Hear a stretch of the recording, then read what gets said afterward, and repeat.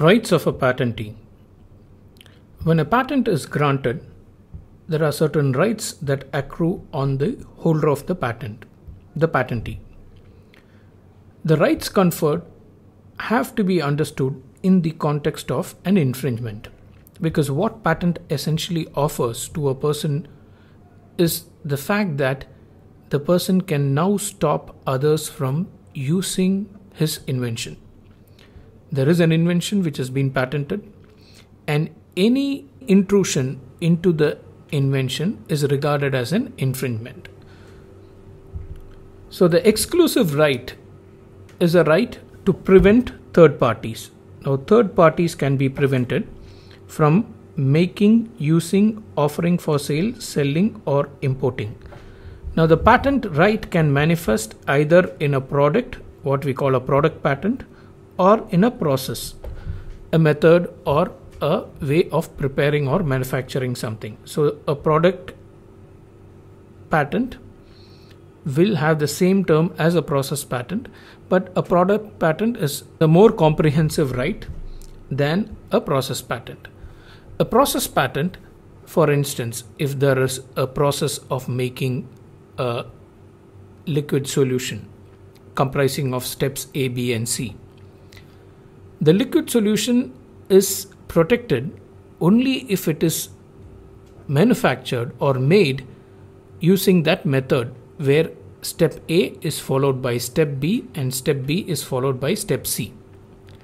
Assume that a competitor now comes up with a process of making the liquid solution, same liquid solution, in just 2 steps. He uses D and E to come up with the liquid solution. Now, this use of 2 steps, D and E, which are much different from A, B, and C, are regarded in law as non-infringing steps. D and E are not covered by the patent, which comprises of 3 steps, A, B, and C.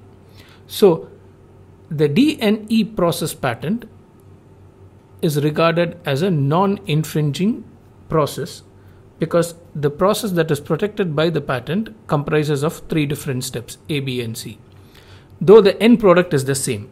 So in a process patent, the protection is limited to what has been claimed as a method of protection.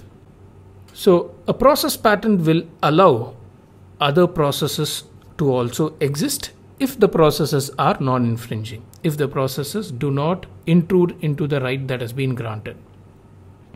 Whereas a product patent is a more comprehensive protection. Let's again come to the example of a liquid solution. Say there is a product patent over the liquid solution, which says the liquid solution itself is claimed. When the liquid solution itself is claimed, any process of making it, say by using steps A, B, and C, or say by using steps D and E, or any other combination, will also be covered, because now the product itself is covered.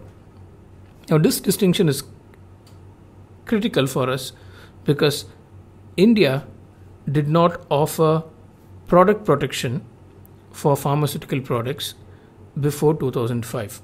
Because we did not offer patent protection for pharmaceutical products, there were only process patents in India, and because process patents allowed you to come up with alternative non-infringing processes, there were enough players in the market, and this has been attributed as one of the reasons for the growth of the Indian generic pharmaceutical industry.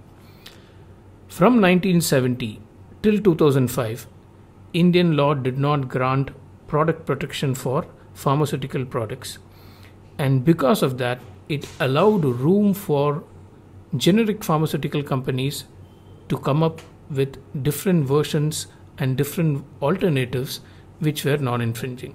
Now, some scholars regard this as a policy move which led to the growth of, there were other things that also contributed to the growth of the Indian pharmaceutical industry, but this is seen as one of the important contributors. Assignments. When a patent is granted, a patent can be assigned to another person. Now assignments can be, you can assign the patent wherein you can sell the patent to another entity, or you can assign a share in the patent, or you can mortgage the patent, or you can license the patent. We have a provision which covers all kinds of assignments. Now an assignment where you either give the entire patent by way of a sale, or you only share an interest in the patent, say like a license, it has to be in writing. Law requires assignments to be in writing, and it should be reduced in the form of a document. Now the terms and conditions should be clearly stipulated, and also the rights and obligations of the parties have to be mentioned. Now the assignment deed, the deed that captures the assignment, has also, there is a requirement that it needs to be registered, and the controller has to be informed about the assignment. Now these are the provisions that govern.